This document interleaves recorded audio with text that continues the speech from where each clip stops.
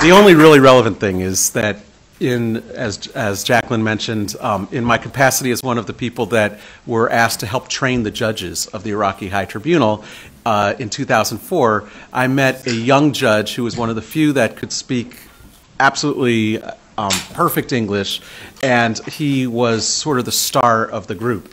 And that judge ended up being elevated to being the chief investigative judge of the Iraqi High Tribunal. He was the one who was picked the first time Saddam Hussein was brought into court on world TV to do the arraignment. And then he later was the one who did all the investigations for the Anfal campaign trial, which was the biggest of all the trials. That individual, of course, is the speaker today. And before I introduce him, I want to read an excerpt from my book about him that sort of gives you the essence of this person. For those of you who are second years that took international law, you all have read this book, but if you're a first year, I'm not assigning this spring. And if you do want a copy of the book, I have flyers. You can always pick one up. Okay, so this is from The Arraignment, the chapter. And I have to tell you, I do an impersonation of Saddam Hussein, which sounds a lot like the one from Saturday Night Live. I apologize to any relatives of Saddam for any of the characterizations here. All right. Flanked by 2 Iraqi prison guards and 4 Iraqi policemen, Saddam was ushered into the small courtroom in handcuffs and with a chain around his wrist. Dressed in a dark suit, polished brown shoes, and a crisp white shirt buttoned to the collar, Saddam sported stylishly coiffed hair and a neatly trimmed beard that was a far cry from his scraggly Ted Kaczynski Unabomber look at the time of his capture in December 2003. The Arab world had never seen anything like this scene, which was broadcast repeatedly over the next 24 hours.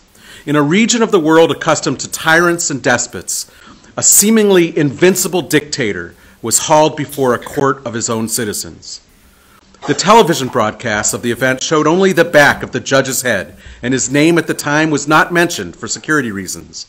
But a few months later, the world would learn that the man who read Saddam Hussein his rights and summarized the charges on that July day in Baghdad was 35-year-old Raed Jouhi. Built like a football player, the youthful judge was a graduate of Baghdad Law School.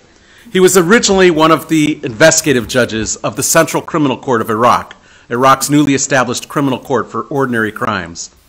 Judge Raed had come to the attention of American authorities in 2003 while serving in Najaf when he courageously signed an indictment for the notorious Shiite warlord Muqtada al-Sadr, charging him with murder. The public revelation of the Muqtada al-Sadr indictment placed the young judge and his entire family in great danger, and they were relocated for their protection to the international zone in Baghdad, where they resided until the end of the Dujal trial. Because of his solid command of English and his unflappable demeanor, Raed Jouhi became an obvious choice to head the investigative phase. When the authors asked him why he agreed to serve as the investigative judge for such a sensational, challenging, and dangerous case, Judge Raed answered simply, "This is my job, my responsibility, my duty to society." He added, "Many Iraqi people thought that there was no law, no rules, no order, and we wanted to bring the rule of law and justice back to Iraq." In response to the follow-up question of how it felt to be face-to-face with one of the world's most ruthless dictators, Judge Raed merely shrugged his shoulders and said, "I just tried to think of him as an ordinary criminal defendant." The guards removed Saddam's handcuffs and gently guided him into the chair across from Judge Raed, who sat behind a table. The dictator and the judge faced each other, about 8 feet apart, with a low railing separating them. The first moments were palpably tense. Saddam, who apparently thought he was about to be summarily executed, was visibly anxious. But in a preview of things to come in the later trial, during the 26-minute session, Saddam went from being nervous and hesitant to being confrontational and belligerent, while at the same time displaying legal acumen and even a sense of humor. Answering the judge's request to state his name for the record, Saddam said, and here's the Saturday Night Live part, "I am Saddam Hussein, the president of Iraq." Does that sound like him a little bit? I don't know. Former president of Iraq, Judge Raed corrected, To which Saddam insisted, "No, present, current, it is the will of the people." As the hearing got underway, Saddam began to challenge Judge Raed, asking who he was and under what authority he was holding the hearing. Judge Raed proceeded to explain that the tribunal that would be trying Saddam had been set up under the U.S. occupation. "So, you are representing the coalition?" Saddam asked. "No," the young jurist replied, without showing emotion or raising his voice. "I am an Iraqi representing the Iraqi judicial system." I'll leave the rest out because we want to get to the main event. But I think this sets the stage for what is going to be a really spectacular speech. We are very happy to have Judge Raed as our first ever Cox Center visiting jurist, and we thank the International Law Society, the Cox Center, and the Dean, who's here with us today, for making his visit here possible and this speech possible. Judge Raed?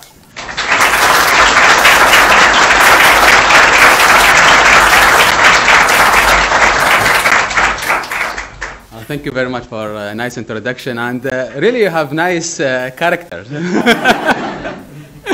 Dean, thank you very much. Ladies and gentlemen, thank you very much for your coming here. Today is, we like to talk about a little bit about the challenges of Saddam Hussein trial. And also I like to put this trial not as an academic or judicial way, but I like to put it in a practical way. What are you going to face when you are working in international field? And before that, I like to give some background about the rule of law in Iraq so you can think why the Iraqi High Tribunal is very important for Iraqi people. Last 50 years in Iraq, it's especially in 1958, that's the first coup, military coup in Iraq. And before that, Iraq was monarchy. And it's July 14th, 1958, the coup is coming. At the same day, the king of his family executed in Iraq without a trial. Then the government, the military government, established new courts called Al-Mahdawi Court. This court take position to prosecute all the leaders. But who is the head of Al-Mahdawi Court? The head of the Mahdawi Court is military person, the cousin of the leader of the court. So Al-Mahdawi, or Abbas Al-Mahdawi, or he took the position to endorse and represent the new government. 5 years later, next coup happened in Iraq, 1963. And same thing happened. After 1 hour from the military coup, which is the first Ba'ath coup, the Prime Minister, Abdul Karim Qasim, assassinated or executed without a trial. Not just that, the military people put his body in a bag and throw it in the river in Iraq. So Abdul Karim Qasim has no grave in Iraq. So he prosecuted and executed maybe in less than 1 hour. 1968, the Ba'ath Party come with a new coup again, and Saddam's come to the power as a second person, not as a first person. And in 1978, 79 exactly, Saddam became the president of Iraq. Then he took as a first person in Iraq there. Then they established the Revolution Court, which is known very well in Baghdad. And 1 year later, they start the war with Iran. And during this war, Iraq lost around 1 million of people. But the most important during this war, we have crime in Dajjal, and we have Al-Anfal crimes also. In 1988, Saddam's regimes attacked the Kurdish population north of Iraq, and they killed around 180,000 civilian people from Kurd. And then in 1991, after the, we called here the Gulf War, or we called the first World War, but in Iraq we call the second Gulf War, sorry, because the first Gulf War with Iran from 1980 until 1988. So in 1991, after Shia's uprising, also Saddam's regime killed around 300,000 person or individual in Iraq, including children, female, male, and without any reason except they represent their right to change the regime. After 2003, after the occupation and the ex-regime is gone, legal issues become very, very big, things in Iraq. Most of Iraqis people, when we talk about the legal expert or Iraqi people about the law or rule of law, they will talk about the Code of Hammurabi, how is important for Iraqi people. 3,000 years ago, Iraqis wrote the first code in the nations, which is 280 articles on stone. By the way, the original code is in France, not in Iraq. And explain the rule of law and the right of each person. So when we talk with Iraqis people, they talk about the Hammurabi. How is important? 2003 is turning point. Most of the legal people, legal experts think, okay, this is our time to build and bring rule of law back in Iraq. So why Iraqi High Tribunal? People look at the 50 years ago, how the king and his family executed without reason, just because he's a king. There is another code in Egypt, but no one executes the king in Egypt. But in Iraq it's different.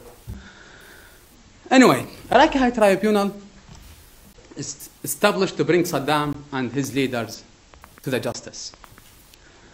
However, it's not easy to work over 35 years and to restore the rule of law there. We're going to talk about 35 years in the regime, how the regime, ex-regime or Ba'ath regime, systematically control and commits crime inside Iraq.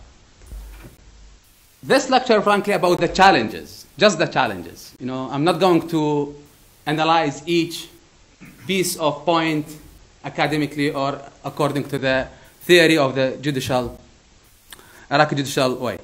I just want to point some important events in this. The first challenge is the legal issues. Is there any legitimacy for the court if the court established under the occupation power? He said maybe the occupier or CPA has a right to establish the court because the Security Council gave them resolution number 1483, but this is still legal expert not satisfied with this. So how to go around after the CPA time is done, Iraqi parliament established, people, the representatives elected by the Iraqi people. So immediately we run to rewrite a new law and pass the new law from the Iraqi parliament under number 10, 2005, which gave the more legitimacy to the Iraqi High Tribunal to start prosecution, the Ba'ath ex-member in Ba'ath regime. And also the jurisdiction of the court, it's 4 kinds of crimes: genocide, war crime, crime against humanity, and as well as some violation under Iraqi law. We are talking here about the financial issues because a lot of money disappeared from 1986 until 2003. This is a legal question. I'm not going to cover it a lot because I know Professor Sharf and other members, they talk about it. Because we have limited time here, I'm going to run a little bit to the technical problem in this court. technical problem, the first one, we're talking about the complaints. As I said, 35 years.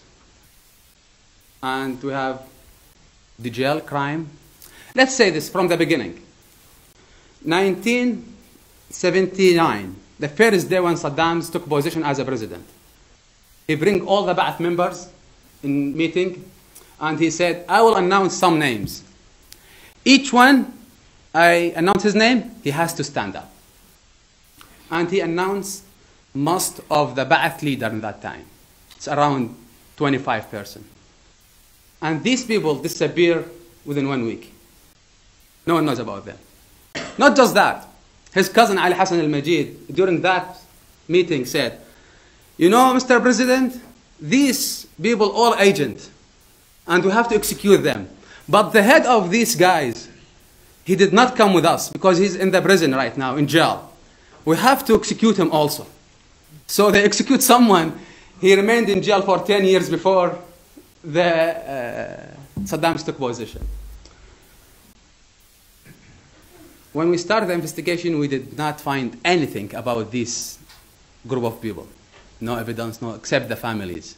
And we asked the families, they said, we have no idea about our members. From 1979 until now, 2004, we have no idea about them. This is the first one. Second one, the jail. Al-Anfal, I'm talking about 180,000 persons got killed. Children, men, women. And destroy around 2,500 villages. No reason. Just because they are living in the north region of Iraq and the regime has strategy against them. 1991, 300,000 Iraqi from south got killed by the mass graves. Same thing. So, you think how many people will have to interview? 1,000, 10,000, 100,000, 1 million? You know, because each one of them has family. But sometimes all family disappear. Because they took all the family together and they killed them together. We come up with strategy. Because my position, as Professor Sharp mentioned, Chief Investigative Judge, I have to run all this. You know, the interview, hearing, documents, mass graves, and dealing with all this problem. We decide to open a branch of offices, south, north, and mid, and the main office, at least, and send our teams. Each office has several judges there, and several investigators and legal assistant and paralegal, and what they need to interview as much as they could, distinguish people, witnesses and victims. But we face this problem. Iraq speaks 3 languages: Arabic, Kurdish, and Turkmen. When we talk about Arabic, it's not a big deal, because most of the population in Iraq speak Arabic. But when we talk about the Kurdish, it's a huge problem, because there is local dialect, no one can understand it. If I talk about Sulaymaniya, people in Erbil speak differently from Sulaymaniya. They both Kurdish. So we have to hire some very accurate translators. By the way, translation, people who work in the international field, translation, one of the biggest problems. I can give you one example. One day, I was hearing one accused, and I gave him his right. I said, you have a right to remain silent. And the translator, that time, this is late 2004. And the translator sitting next to one of our advisors, he's American, and he said, the judge told to the accused, you are shut up.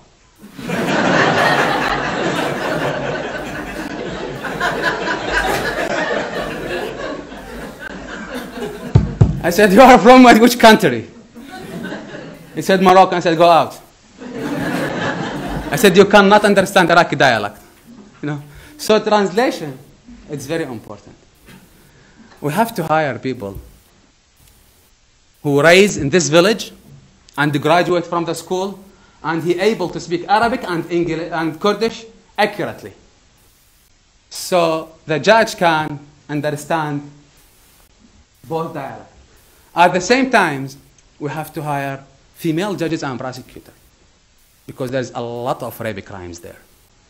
And according to our traditional, and many countries traditional, females cannot talk with male about the rape crimes. So this one, just one small problem. Number of documents. 35 years. We are talking about the genocide, war crime, crimes against humanity. How to deal with this document? And how much document you think we have? Million? 2 million? 4 million?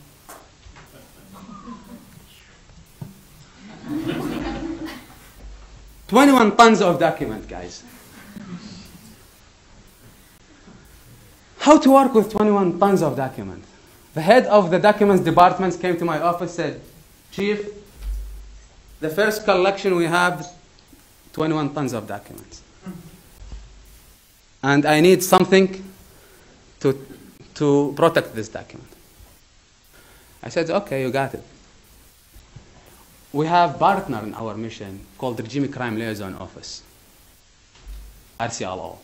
And we had meetings, said, we have this document. And this is the first collection, by the way. You know, there is a lot of collection after that. I said, we have to find a place to put all this document together. And we have to come up with a plan to read 21 tons of document. I have 24 judges, investigative judges, working for me. And also I have 60 investigators, 100 paralegal assistants, and some other staff.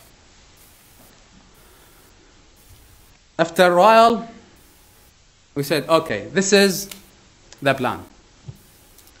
We built a unit we called, SUE, Security Events Unit, which is far away from the court building, very far.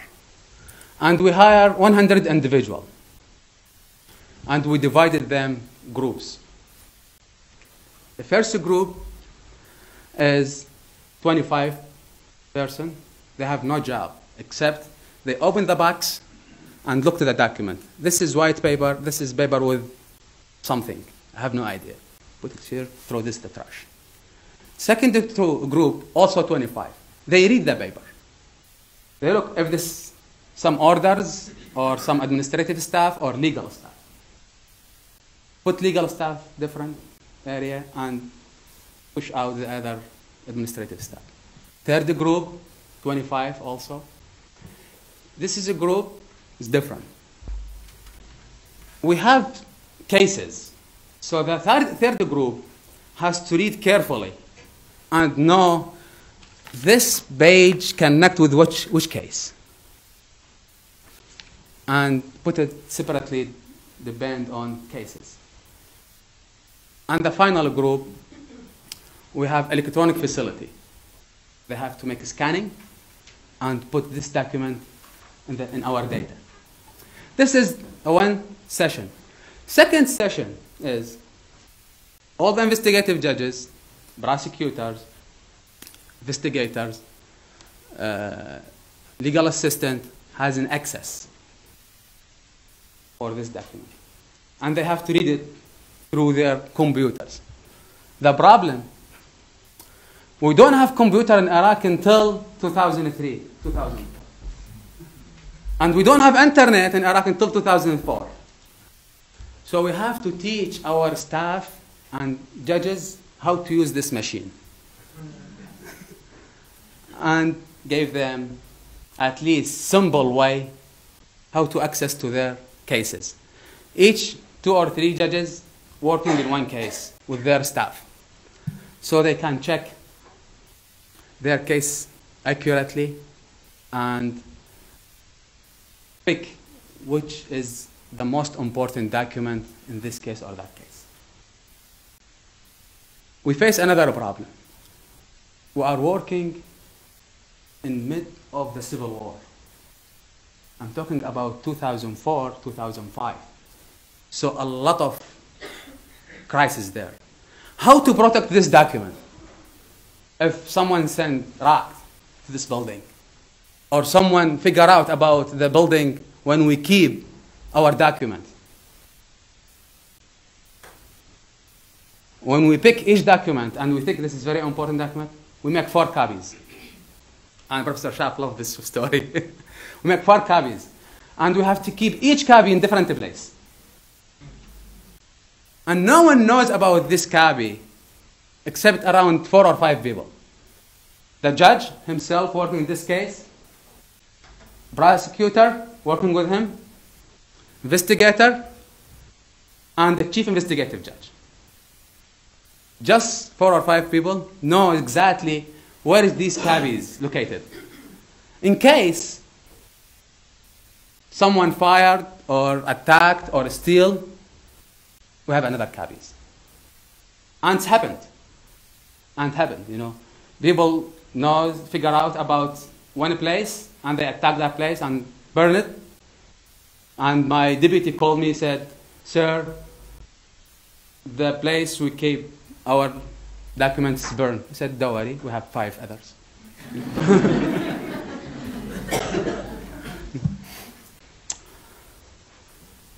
This way, we deal with the document.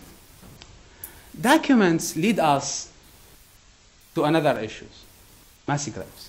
I'm sorry, I'm going to show you something about the mass grave. If you feel uncomfortable, just let me know. I can go, run quick from this.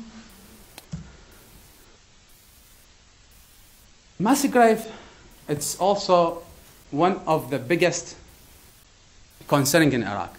How many mass graves in Iraq? And how we know is exactly this mass graves related to the crimes, not to the war. Because we have 8 years war with Iran and several months war with Kuwaiti's border. People in my mass grave department connect with the RCLO, international organization, and come up with number of mass graves. And they told me we have, in the first report, 250 mass grave location. This is the Iraqis' map. I told them, look, avoid each place near to the Iranian and Kuwaiti's border. So we avoid the south and all this place. Because the Defense Council will say, okay, this is war people, war victims. And go to the west area. Make your report on the west area. And tell me about that. Then, after a while, when we read the documents and we get the accurate information about, for example, Al-Anfal crimes. We found documents about where is the mass graves, some in north, some in south, near to the Saudi's border, some near to the Syrian border. And we decide to pick these places. This area is desert. How to go there and open the grave and took the bodies and do your job accurately in desert. We have to build camp in this area. We have to build places for sleeping, places for working, places for eating, places for meeting, and also we have to put electronic staff, security, and connection, and transportation. When we talk about the electricity, for example, we have to put generators and gas to let the electricity run 24 hours. When we talk about the communication, we have to build satellites and internet and connect people in desert with people in cities. So it's not easy. Then we have to hire international experts because Iraqi government, Minister of Interior, Minister of Human Rights, has no ability to work in this area alone. So we hired some international experts working in Kosovo and these places. The most important also security. We have to build a lot of security there because we cannot, put army in this area. And we are worried if someone knows about this field so they can attack them and kidnapping them. So we build a huge military operation in the desert. Then we pick which place we have to open. Sorry, I cannot give more pictures and open because the security reason because most of the pictures with faces for people working there. And for security reason, we cannot show the faces of people.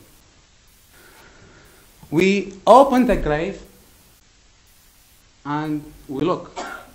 This grave is female, male, children. Because the regime is divided people in groups. Children, male, female. For investigative or investigation or prosecution favored, I pick most of female and children and open it. So I can avoid, as much as I could, the defense counsel said, okay, this is people killed in war. So I pick females and children. When we open, we go step by step. First, we open the grave and work in this area. Then we go to the evidence. Each one, exactly. Because this leads us sometimes to some eyewitnesses. Because some people survived and did not killed in the mass graves. So like this, we took the wash and then we go more accurate if there is anything. You see that there is bag here. So we get IDs sometimes in the mass graves also. Each body, we have teamwork on it and took it out. Then we put this body in bag and ship it to our lab by the helicopters. And our lab, we put in security place in Baghdad to analyze and make exact report. For example, I show you, this is from the beginning, and now we took just the head, or then we analyze it. Here. This is the final picture for each body, and I'm talking about 250 location. Each location has between 10 to 15 graves. Each grave has between 80 to 100 bodies. And with all this facilities, with all this transportation, generators, gas, electricity, helicopters, all this operation. Then the report comes this, said, okay, this skeleton or this human remains has 4 shots, and the shots come from the chest area or which is whatever area, and give us the clothes with the skeleton and the report. So we can use it in our as evidence. I don't know if you can see it or not. In the middle of this skeleton, there is something square here. It's not clear. Here is clear. This is ID. This is the ID. This is Iraqi ID. Sometimes we found something like this. This is very grateful for our job because we took this ID and we know, according to the official record, what is the address of this person. So we can go to their family or their relative and interview them. I picked this because this is an interesting story. This is ID for lady now. She's a young lady right now. But 1988, she was child around 6 years old.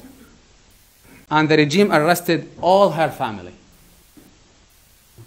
And she disappeared between the mountains in that time. When I sent this picture to my team in North, after 3 days, they called me and said, Judge, this is still live. And I told to Kiho, we have one alive. Said, oh my God.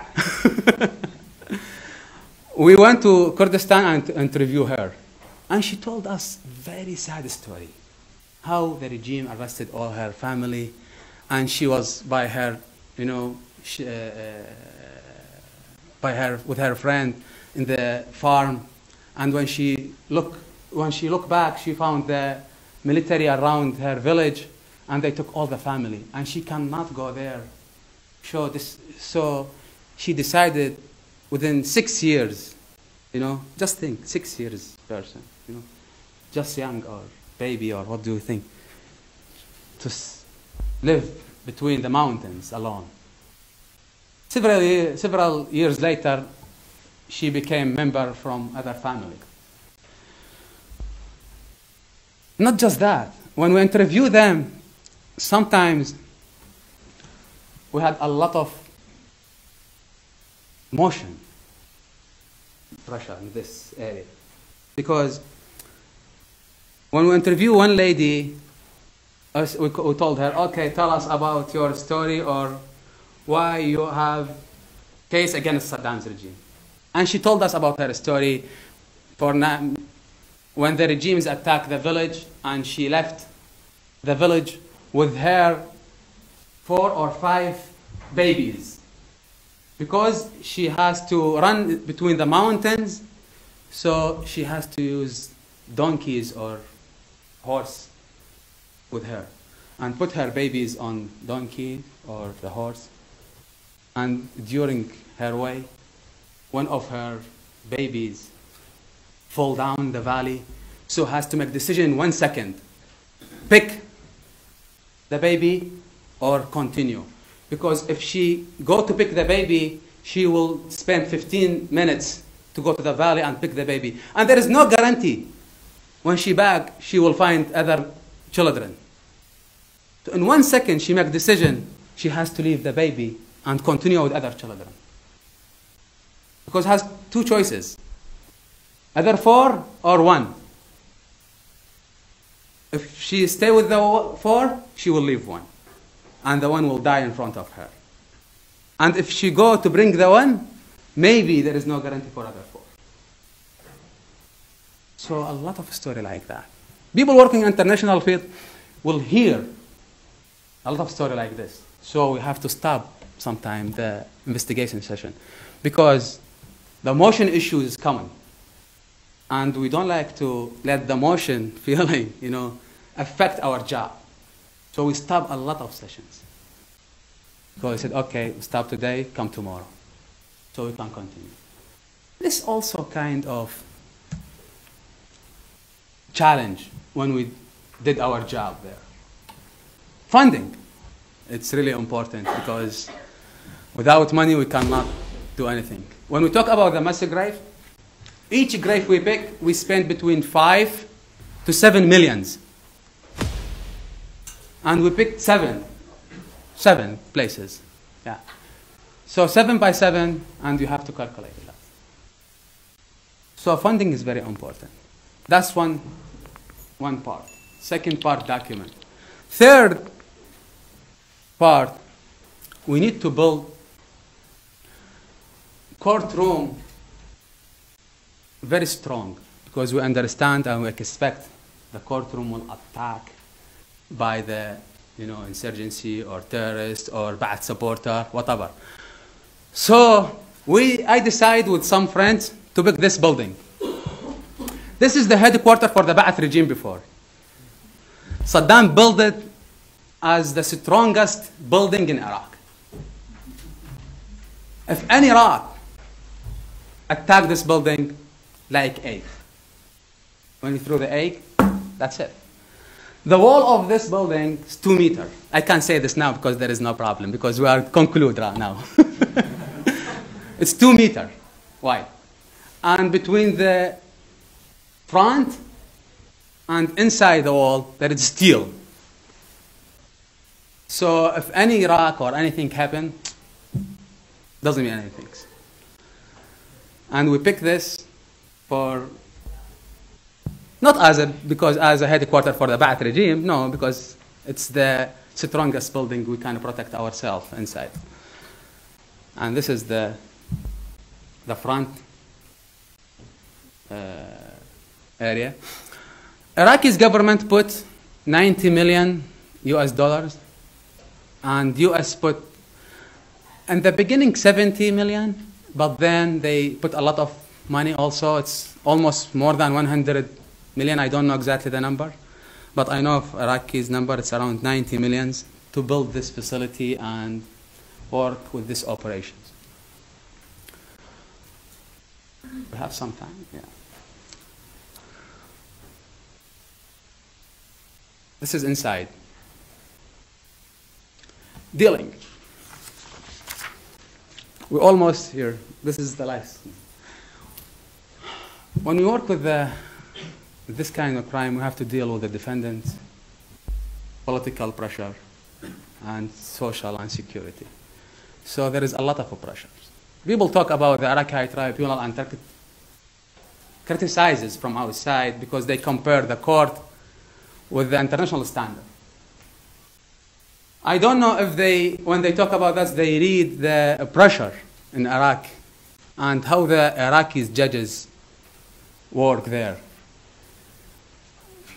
So we have to deal with very, very professional defendants, and we have to figure out a way to investigate them and make your case strong. How to deal with leader of Iraq for 35 years.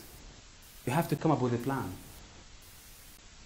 to make this person talk. The first challenge I faced with Saddam, when I interviewed him the first time, I was thinking, is he going to talk or abuse the court? I said, I'm not going to talk.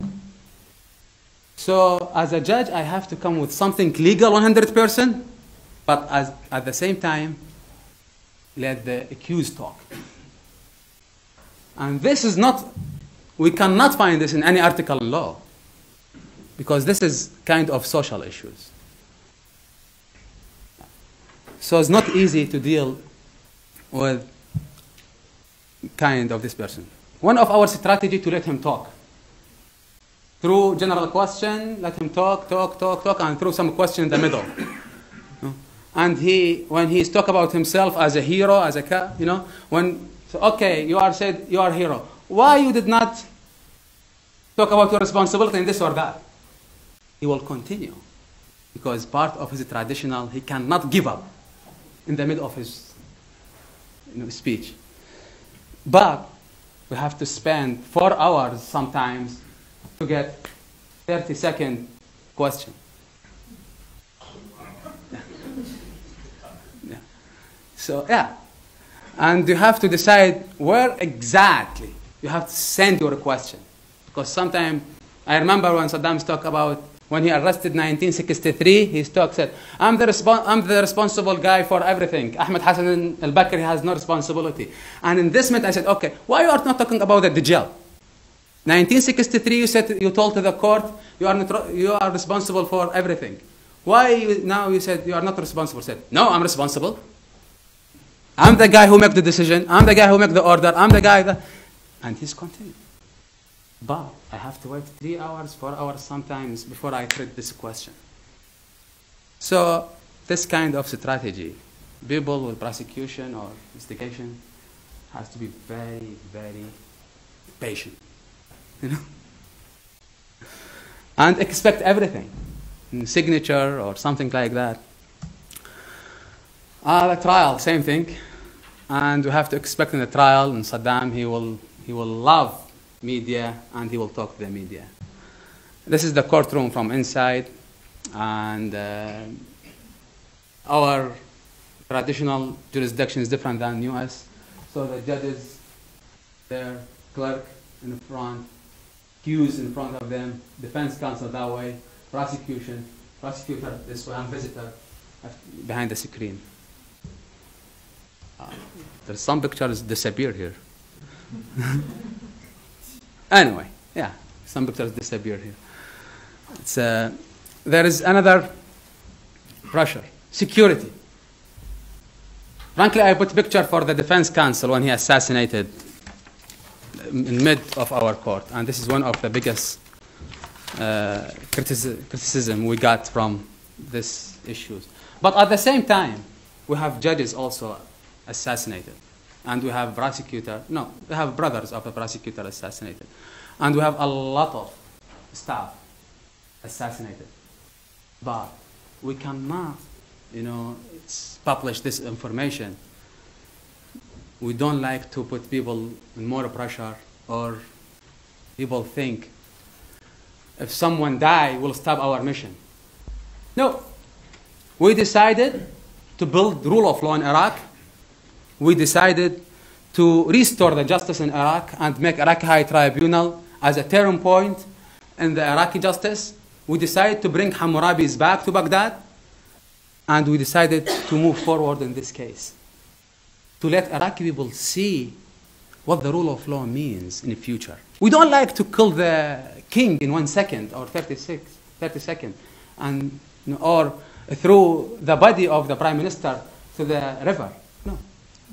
We follow the law, we follow Iraqi law, and gave right for the victims to represent themselves and defend their case, and we gave right for the defendant to defend themselves also, come up with their witnesses, and we come up in the end with a decision. Our verdict, sometimes we gave death penalty, and there is a lot of people released because there is not enough evidence. Thank you very much for your attention. And if there's any questions.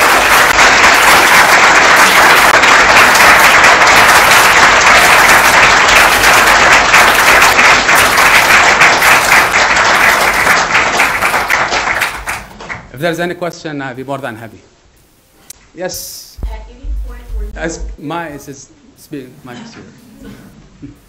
Hi. At any point were you in fear of your life, and then what precautions did you have to take? We have, in high school, we have 5 questions sometimes, and we do exam. And usually when they give us 5 questions, 1 question is not required, and we have to skip it,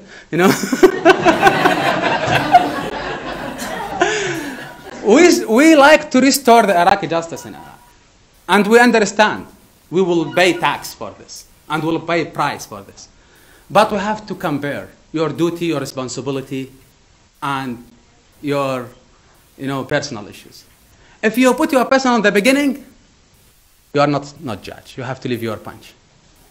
When you pick your position as a judge, you have to understand there is a lot of difficulties in front of you. Whatever. You are a judge, you make decision. Judges in Italy, they face same threat with mafia, but they did their job. And here also, we have many stories about the judges in the US. No, this is mission, we have to continue. Yeah. Yes, sir. Sorry, we're...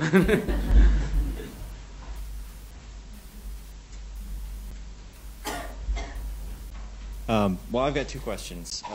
First, during the in the judge's chamber, there was something written in Arabic on the back wall, and I was curious as to what that said. If you judge someone, you have to do it justly. Okay. وإذا حكمتم بين الناس أن تحكموا بالعدل. This came from the Holy Quran. Okay. Yeah. And then second, what are your plans for the future, considering your safety issues and your family and such? This is maybe a more personal question, but it's okay, absolutely, it's a different way. By the way, when Professor Sharf introduced me, he said, I issued arrest warrant against Muqtada al-Sadr before this case. And I will add something. I arrested several people from Al-Qaeda also in Baghdad. Because in CCCI, Central Criminal Court of Iraq, I was the judge handling the terrorist folder in Iraq. Safety, we have belief in God, frankly. In safety, it's, no one knows. Do your best and live your life. That's it. And do your mission. That's it. You have responsibility and continue. But do your best. Don't be easy target for bad people. I cannot give you any guarantee for my life.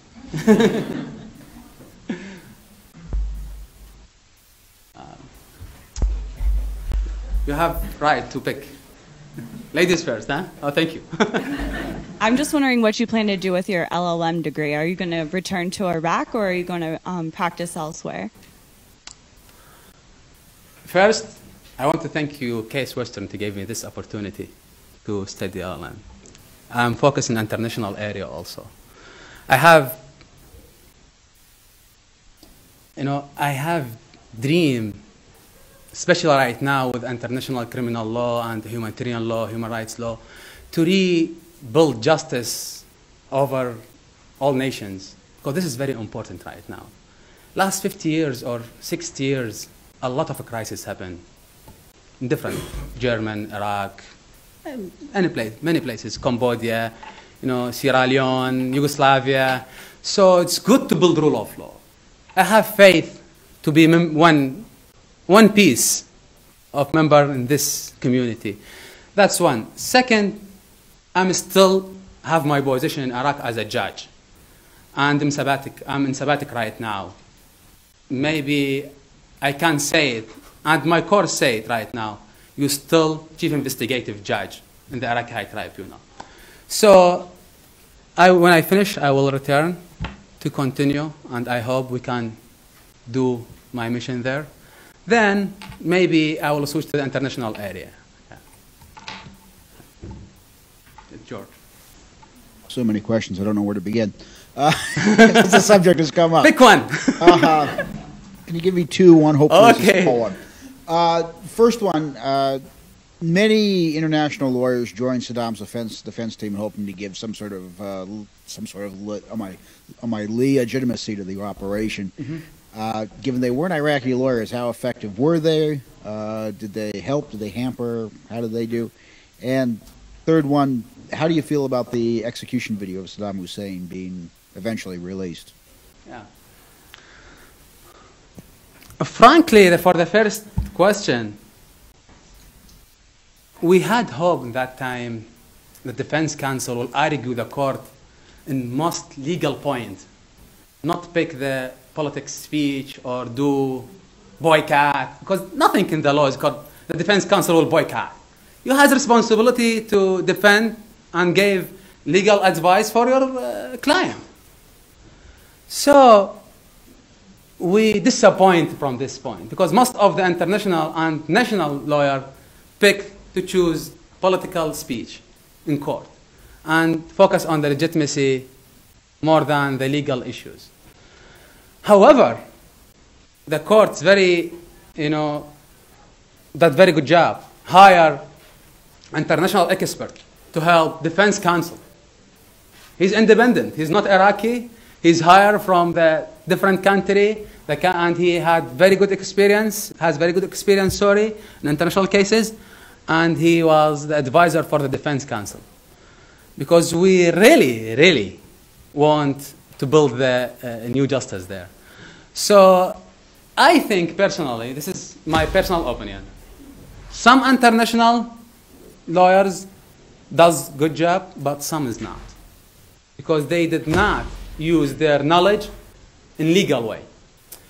The second thing, the execution, you have to keep in mind the execution under the executive authority power, not under the court power. So we have our comment in this, but this is not our responsibility. It's government responsibility. Yeah. Yes. First of all, congratulations on the great job you did in Iraq and the state on the floor again there.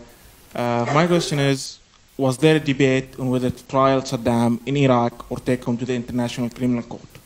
Okay. No, it's International Criminal Court, or ICC, has a jurisdiction over a crime after 2002. That's first. Most of the crimes in Iraq, it's before 2002. That's one. Second, Iraq is not member of the ICC. That's the third. Security Council did not do anything in this area. So there is no jurisdiction for the ICC over this case. That's the first picture. Second picture, all the crimes happen in Iraq, and because there is no jurisdiction in the international court, criminal court, so the Iraqis took their position to restore the justice there. Yeah. I think we're out of time. So. Yeah, sorry, we ran out of time.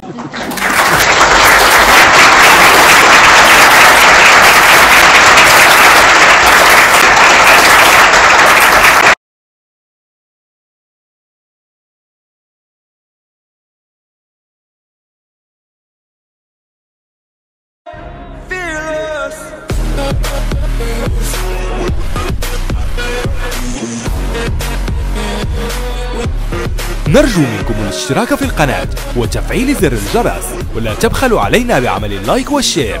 قناة لطيف يحيى، قناة العراقيين ومحبي العراق.